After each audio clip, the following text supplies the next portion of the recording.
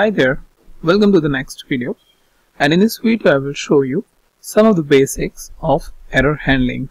If you have done the programming, you must be aware about try catch or try except catch or try catch except, whatever mean the order in the programming language that you have learned. But I will show you here how you can do similar sort of error handling within the Python. Alright, so what I'll do is I will simply specify one function which will going to add up the two values based on what argument we are passing, and then what we'll try is passing the incorrect argument and see whether our error handling is working or not, because in a real-time scenario a user can pass anything. So number 1 is also fine and ONE1 is also fine. So let's see how we can differentiate between that. So add it up x comma y, right?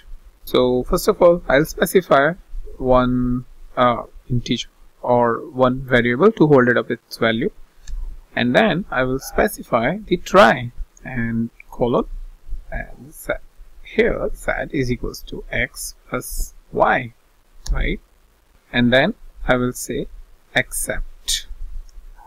Within the except I will simply print that if no numerical value is passed, then I will say please pass only integer or float value, right?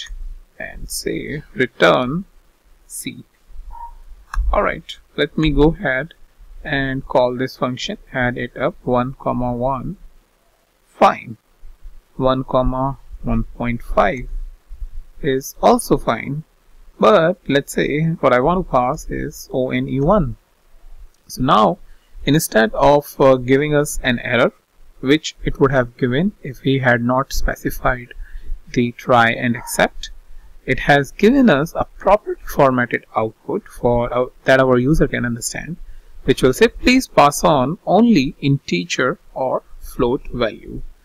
So that's about the basics of try and except that you can use to handle all such errors which can result into some sort of a problem in a real time, and that will help basically your user to understand that something is not right in an understandable manner. Otherwise Python really throws a long list of error with its explanation, which for a normal user is not really suitable.